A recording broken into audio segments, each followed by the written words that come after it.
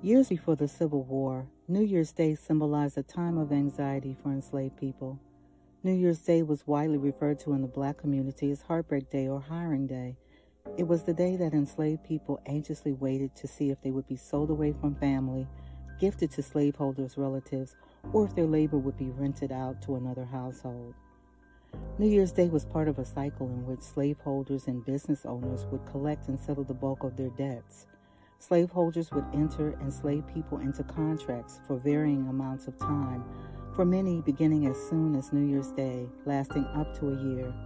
Those who resisted would face being punished, whipped, or arrested and jailed. So while we're enjoying ringing in the new year, please take a moment to remember that for enslaved people, New Year's Day was a day filled with fear and dread.